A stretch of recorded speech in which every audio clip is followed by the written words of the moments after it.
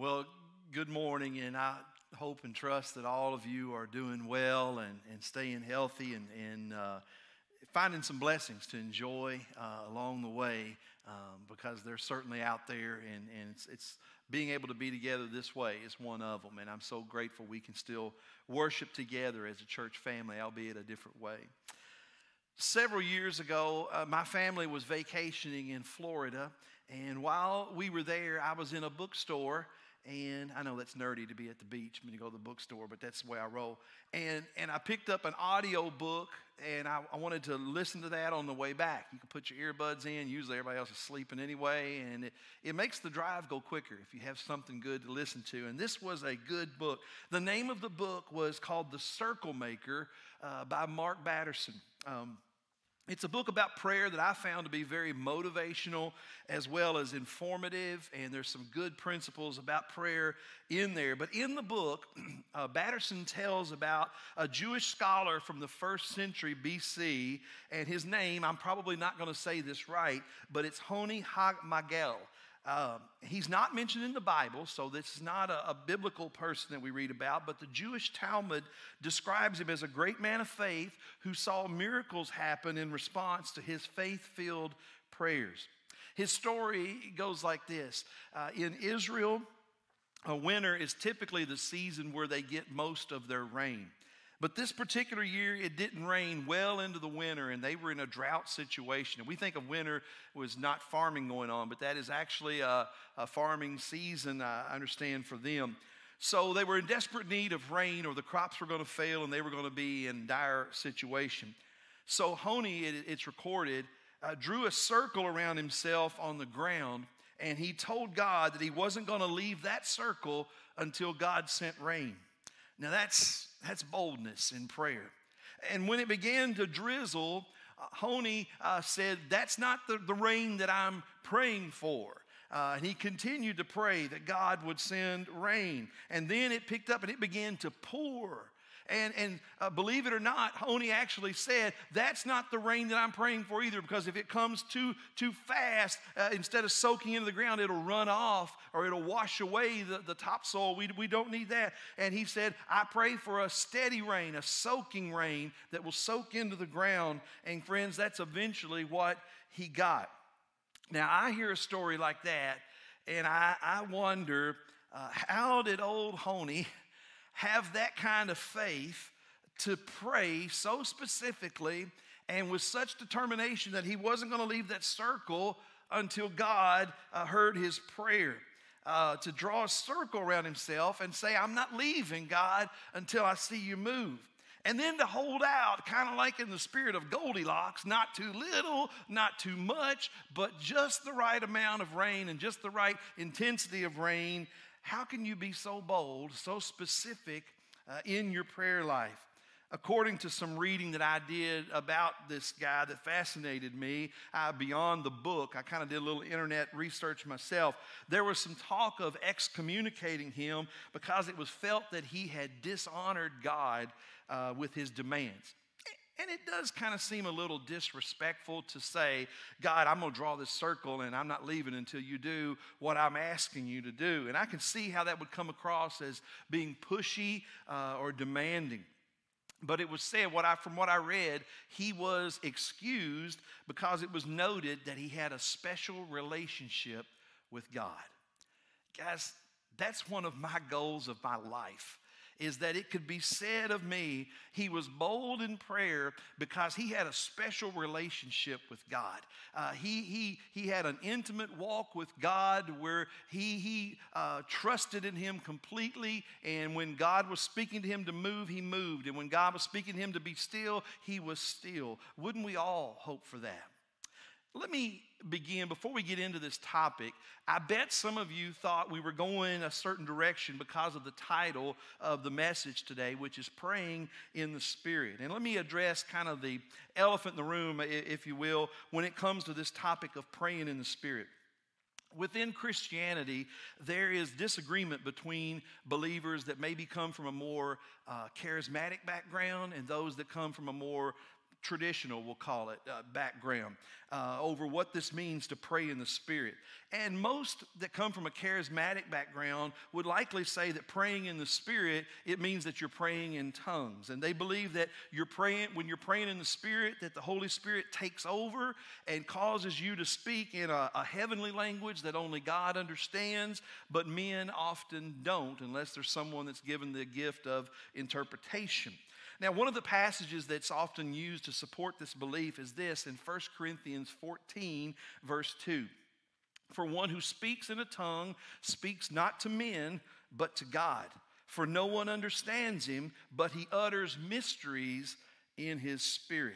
Now, this verse does seem to indicate that Paul views tongues as a way of speaking to God. And sometimes praying in tongues is referred to by those from a charismatic background as their prayer language. They'll refer to it that way.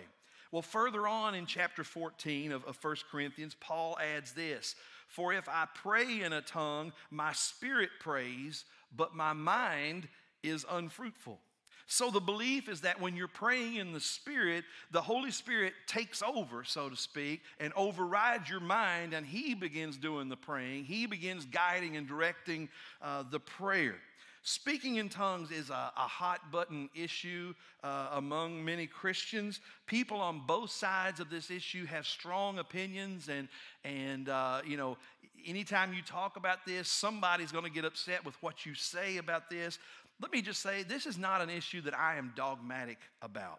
Some see this as a salvation issue, that if you believe in tongues, then you are not right with the Lord. If you don't believe in tongues, that you're not right with the Lord, you might not even be saved. I don't feel the need to come down on this issue one way or the other. Personally, I don't speak in tongues, I don't pray in tongues, but neither do I condemn those who say that that is a part of their relationship with the Lord. It's clear that speaking and praying in tongues was a part of the early church, as recorded in the book of Acts. I mean, there's no denying that.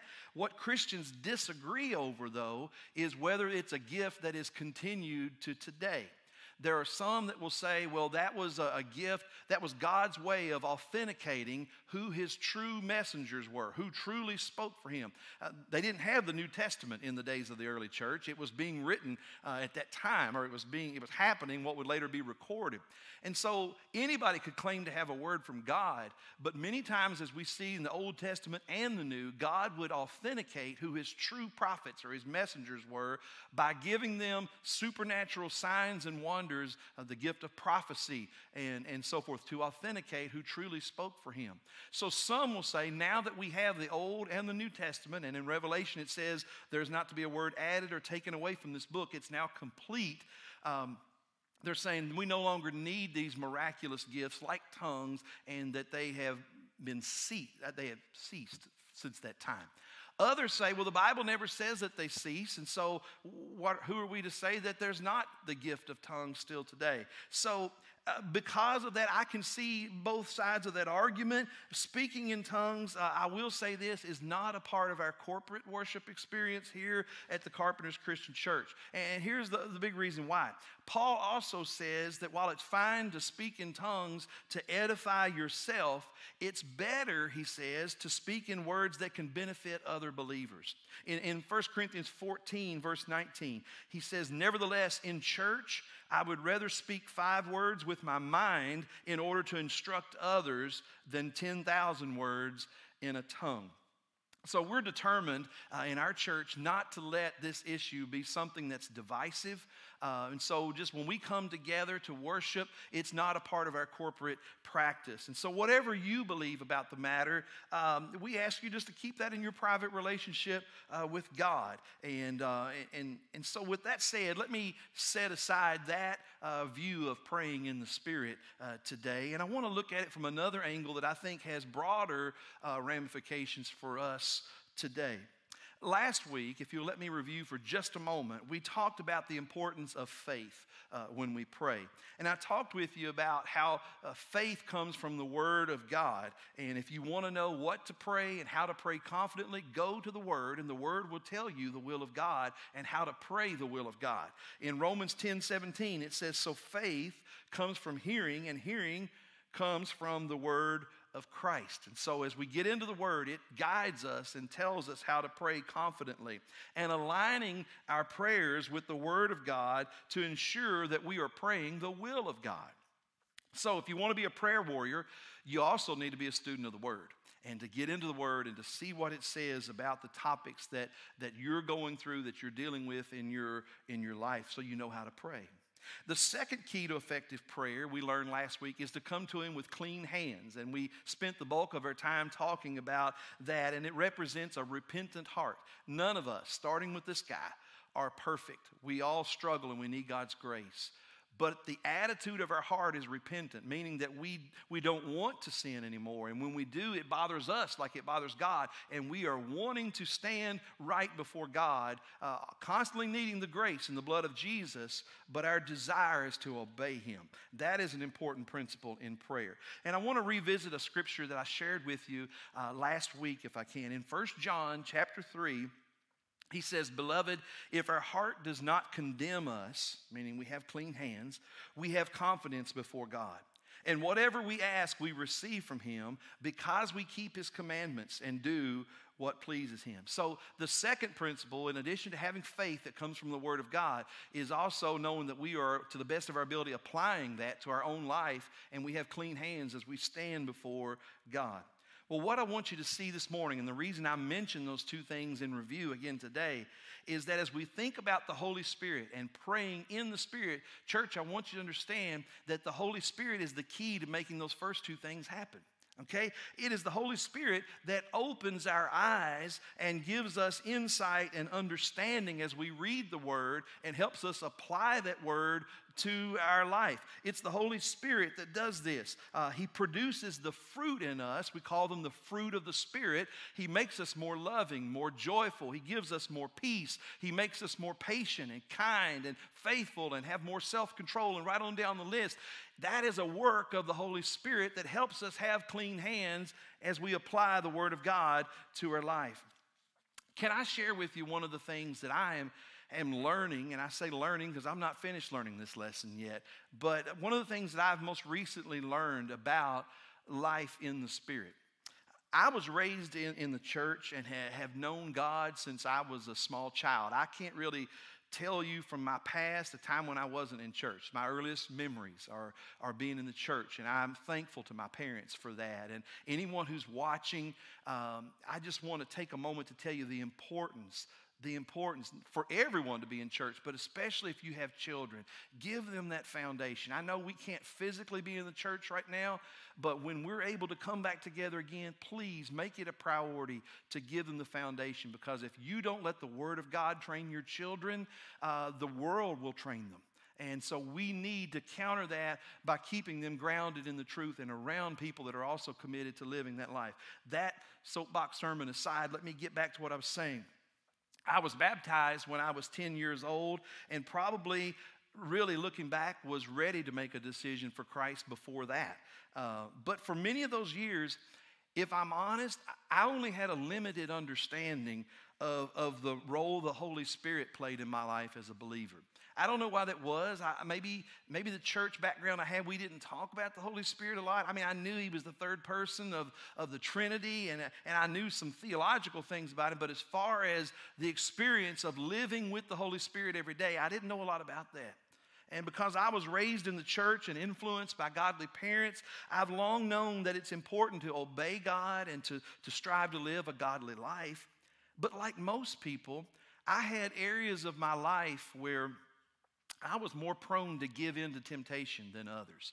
Some of the areas, no problem. It's easy to obey that.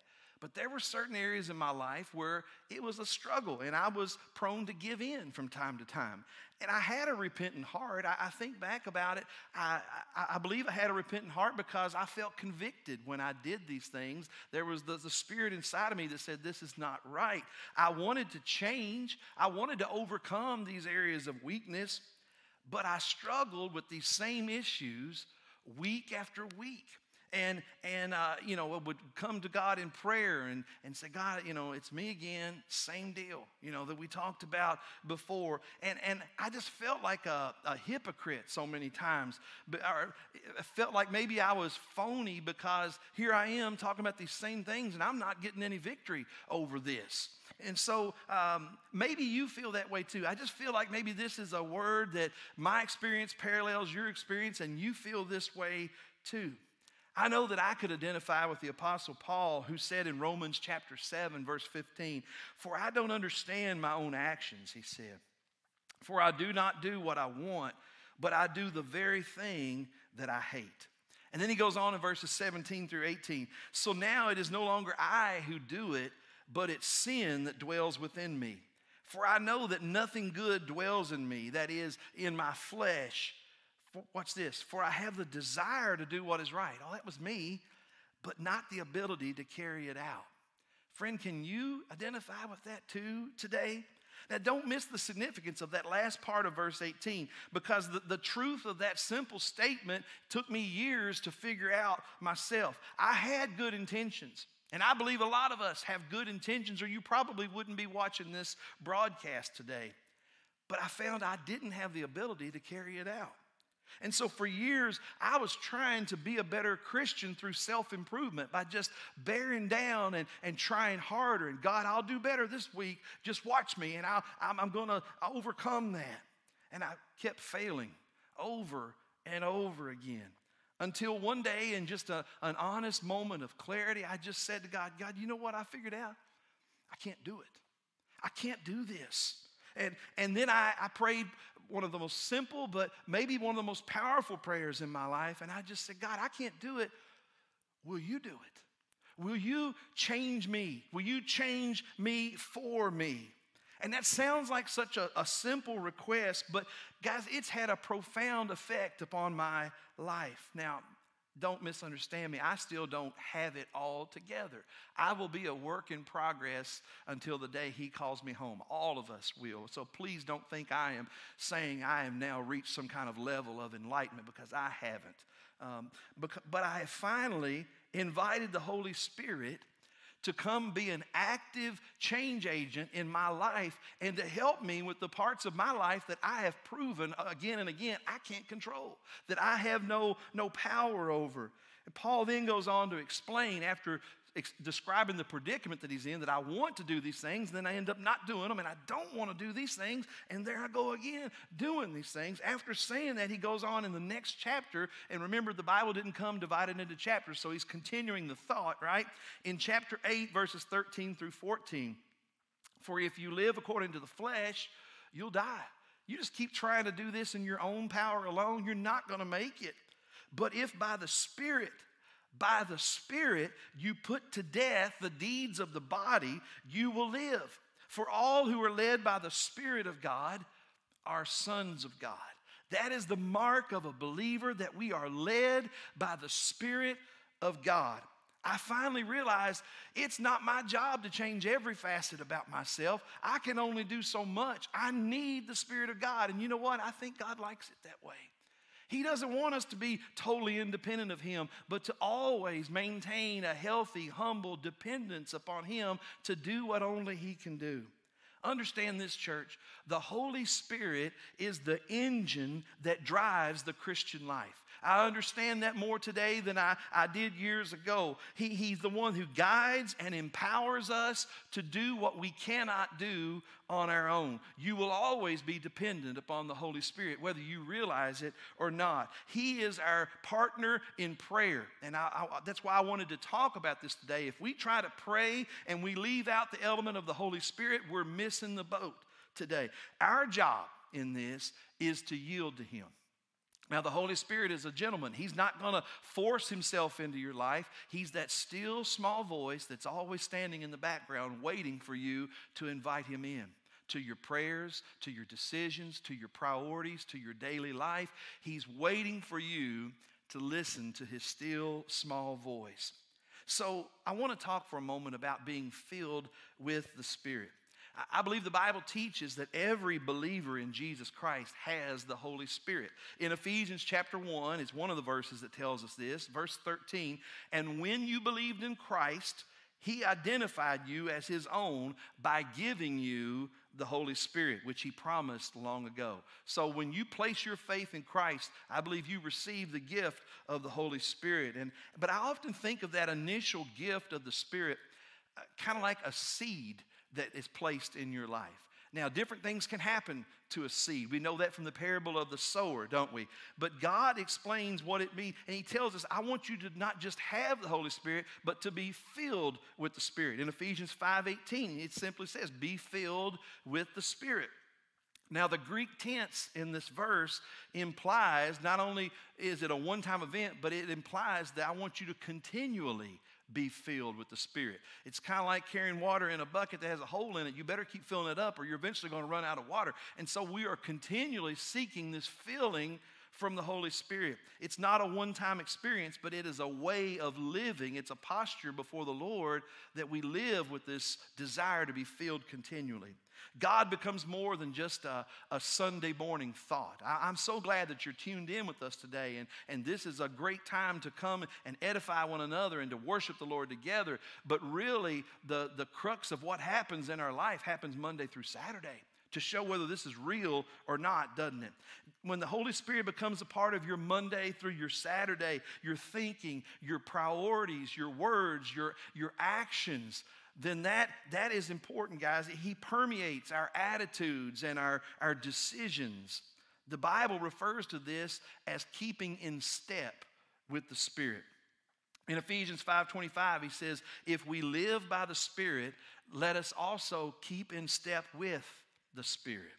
Now, as I said, every believer has the Holy Spirit within them, but I believe that the Scripture says that not every believer is necessarily filled with the Spirit. Not every believer is necessarily walking in step with the Spirit's leading in their life. And it's not a matter of how much of the Holy Spirit you have. It's not like you're going to listen to this message and you're going to get more of the Holy Spirit in your life. It's not how much of the Holy Spirit you have. Listen, church, it's how much of you the Holy Spirit has. And that is a conscious decision that we make in our life to say, God, I want to fully yield myself to the leading of your Holy Spirit, to pray and say, will you fill me with your Holy Spirit?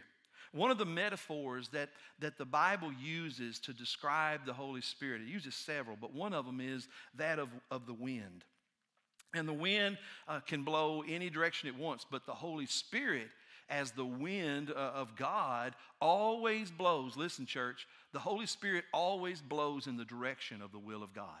He never blows in a different direction. We as believers are, I think if we continue this metaphor, we're kind of like sailors out on an open sea. And we're in a boat. And listen, to continue that analogy, for years in my life, I wanted to pursue God, but I was in a rowboat with the oars just rowing away, doing the best I could to reach God in my own strength through being religious, through being a rule follower, through doing the best I could in my strength to be a good person. And I made little progress. Some days I'd make some progress and I might really get closer to God in my strength. But then the currents of the ocean, which I kind of take to represent the flesh, sometimes that current would pull me off course. And I'll be like the Apostle Paul says, I didn't mean to be over here, but here I am again. And maybe you find that true in your life. But listen, when I finally invited God to come and take control and to fill me with His Spirit, He became the captain of the ship. He got on board with me. And guys, that makes all the difference. Because what did He do in my life? When I invited Him on board, He put this thing up, and it's just like this big sheet, and we call it a sail. And I was like, whoa, what's that? And to continue the metaphor, it's like He said, you watch what happens now. We're going to catch the wind. And so the wind of the Holy Spirit always blows in the direction of the will of God. And when I allowed the Holy Spirit to adjust the sails of my life, then all of a sudden, I didn't have to row as hard anymore. And the power of the Holy Spirit started doing these things. And my job was just to say, yes, Lord. Whenever He told me to turn it this way a little bit, I would adjust the sail, and then the power of the Holy Spirit would move me forward in my faith. And when we learn to pray in the Spirit, we're like the wise sailor that says, Holy Spirit, will you come aboard?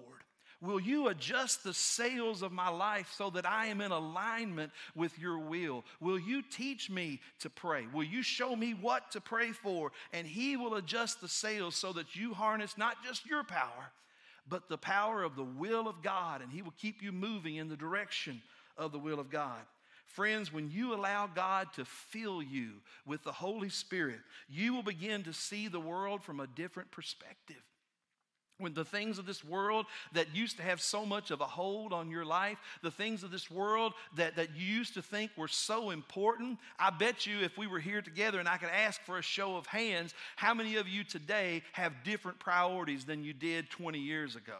I bet a lot of hands would go up around this place. And hopefully part of that is your maturity as a Christian, that now the Spirit has changed your priorities. Different things matter to you. Materialism and wealth and all those things, there's nothing inherently evil about it. But if that's your main priority of your life, you need to grow in your relationship with God. He will impart His vision, His gifts, His power, and you'll find yourself, if you let Him adjust the sails of your life, you'll find yourself doing things you never dreamed you would do.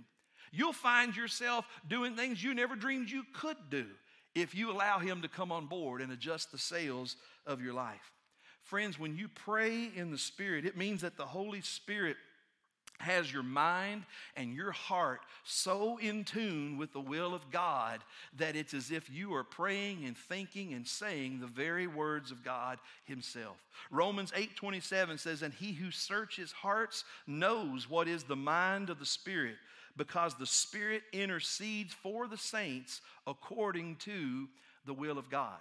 As we said at the beginning of this series on prayer, prayer is not about us getting God to do what we want. That would be dangerous. I don't want God to do everything I want. But I want God to teach me what He wants so I can get in agreement with Him, because that's the best plan anyway. And that's the plan to effective prayer. You'll pray better, more effective prayers because you begin praying not just from your mind, your thoughts, your opinions, but with the mind of God. The mind of God. You desire the things that God desires instead of the lust of the flesh, instead of the things that your simple mind can come up with. Galatians 5:16 says, but I say, walk by the Spirit, and you will not desire or gratify the desires of the flesh. One of the greatest ways to overcome temptation is not to try to do it in your own power, but just to allow the Holy Spirit to come in and flood you so much there's no room for that stuff anymore. He just overwhelms you with the righteousness of God. The Spirit opens our eyes and gives us insight into the mindset of God. I want to share a passage. It's more lengthy than what I normally share, so stay with me. But it's in 1 Corinthians chapter 2, and I think it speaks so directly to what we're talking about this morning. I'm starting in verse 10. But it was to us that God revealed these things by His Spirit. For His Spirit searches out everything and shows us God's deep secrets. That fascinates me. No one can know a person's thoughts except that person's own spirit. And no one can know God's thoughts except God's own Spirit. And we have received God's Spirit, not the world's spirit, so that we can know the wonderful things God has freely given us. When we tell you these things, we do not use words that come from human wisdom. Instead, we speak words given to us by the Spirit. And the things that have been recorded in the Bible, those weren't just the Apostle Paul's thoughts or Moses' thoughts, if we're back in the Old Testament, or any prophet. They were inspired by the Word of God, and everything that's recorded for us are the very thoughts of God as these men were led to record them. Using the Spirit's words to explain spiritual truths. But people, watch this, people who aren't spiritual can't receive these truths from God's Spirit. It all sounds foolish to them, and they can't understand it, for only those who are spiritual can understand what the Spirit means. Those who are spiritual can evaluate all things, but they themselves cannot be evaluated by others. For who can know the Lord's thoughts? Who knows enough to teach Him? But then this last thing, watch this, church. But we understand these things, for we have the mind of Christ. Now that sounds braggadocious to say that we have the mind of Christ. But friends, doctrinally, that's true. The Holy Spirit, the presence of God living in us, It's as if you sit down to pray, and wouldn't it be a tremendous blessing to have Jesus sit right beside you and go, hey, will you tell me what to say when I pray? And Jesus just step by step telling you everything to say. That'd be wonderful. But here's the news flash. That's what you have through the Holy Spirit. The mind of God alive in you, and when you tap into the Spirit of God, you pray the will of God.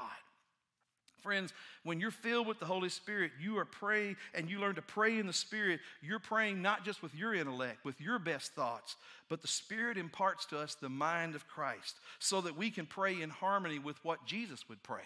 And we're going to pray powerful prayers when we pray in the Spirit. Sometimes you'll hear people say, well, God told me this. Right? And I'm sure you've heard people say that. And maybe you know people that are always saying that. Well, God told me this morning, or, last night before I went to bed, God said this to me. And I've got to admit, if I'm honest, I'm always kind of a little skeptical when people say that a lot.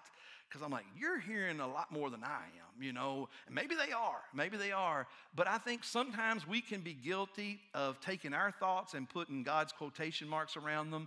And then who's going to question that, right? So we've got to be careful when we say, God told me. And if the Word of God says it, we already know God said that, right? And God tells me things from His Word all the time. Don't misunderstand that. But I do believe that the Spirit does impress things upon our mind and our heart. Isaiah chapter 30, there's an interesting verse 21. He says, your own ears will hear Him. Right behind you a voice will say, this is the way you should go, whether to the right or to the left. And I believe that the Spirit is the presence of God with us each day. I don't just believe it, the Bible tells us that. And that He is guiding us if we'll listen for His still small voice. He wants to be a part of our decisions. He wants to help us filter our words and what we say and what we don't say. Now, sometimes my mouth engages before I listen to the Spirit and I get myself in trouble. But if I can pause and listen, He'll keep me out of a lot of trouble. Guys, we should never be haphazard about using that phrase, God told me. Be careful when you use that. But I do believe that we as Spirit-filled believers can hear the Spirit share with us the mind of God. As we look in Scripture, the Spirit alerted Ananias to pray for Saul in Acts chapter 9. The Spirit prompted Philip to go over to a random chariot and said, strike up a conversation with that guy. He's about to receive the Lord if somebody would just come alongside of him. And so, led by the Spirit, he went over and he began this conversation. And sure enough, the Ethiopian man accepted the Lord and he baptized him that day. Perhaps it was the Holy Spirit that told our friend Honey at the beginning of the message today. Maybe that was why he was bold enough to draw a circle, because the Spirit told him to. And he said, I'm going to stand here, God, until we all see the answer to your prayer come. The Spirit may be putting somebody on your heart right now that needs to know the Lord. And there needs to be a conversation that takes place with this loved one, a friend, a coworker, or somebody, and you've been carrying this burden, and maybe it's because the Spirit is tapping you on the shoulder and going, I need you right here. I need you to be my mouthpiece. I need you to be my instrument to share the gospel with this person. Or maybe He's putting somebody on your heart that is alone and in need right now, and it's the Spirit that's tapping you on the shoulder and saying, I need you to go and do this for them. I need you to go meet a need in their life. I need you to call them up and encourage them, or just to check on them. Friends, be sensitive to that voice of the Spirit speaking into our life. But one thing I'll tell you that He will never tell you to do is something that contradicts the Word of God. So be careful. Not every thought we have is from the Lord. Hold it all up to the Word of God, but listen for His still small voice. Friends, as I close this morning, I just want to ask you a few questions for us to reflect upon today, and then I'm going to pray for us. Number one, have you placed your faith in Jesus Christ? Have you received the gift of the Holy Spirit? Not everyone has the Spirit unless we pray and receive Jesus Christ. And when we receive Him as our Savior, the Bible says when we repent and are baptized, He will give us the gift of the Holy Spirit. Secondly, if you're a believer and you have the Holy Spirit, is He leading? Have you asked Him to fill you with His Spirit? Not just to have it present inside you, but are you open to say, come and take control? Whatever you say to me, Lord, the answer is yes. And have you given him complete control of your life? If not, you can take an important step today, the step that I took that has made a huge difference in my life, and saying, I can't fix these areas of my life. I've proven that. Will you come in and take control? Will you change me, God, and fill me with your Spirit? Thirdly, are you trying to live the Christian life in your own power? Are you walking in step with the Spirit? Let me tell you this. The Holy Spirit of God is talking to us every day. How often we miss it.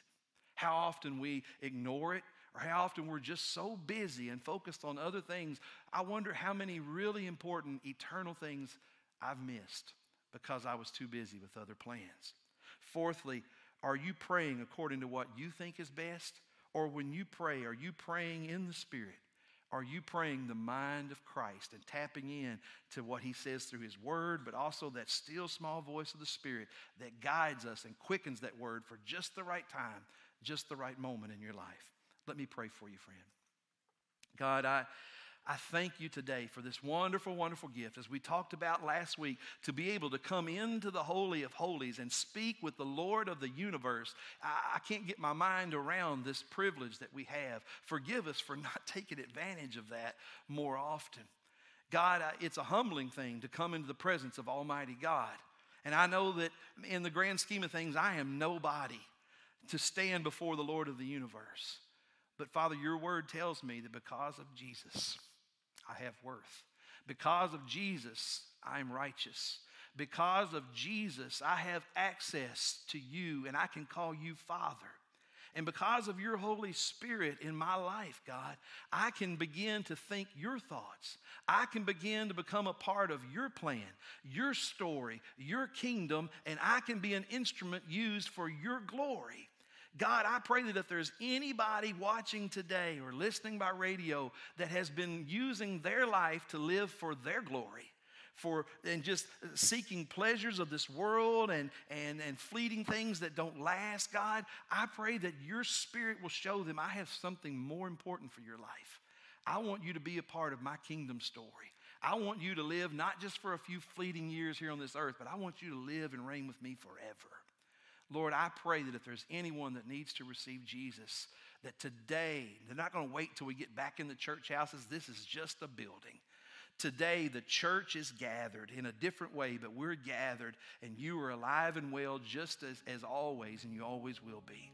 I pray that today would be a day of salvation for someone, that they say, yes, I need the Spirit of God in my life. I'm tired of living on my own power, my own strength.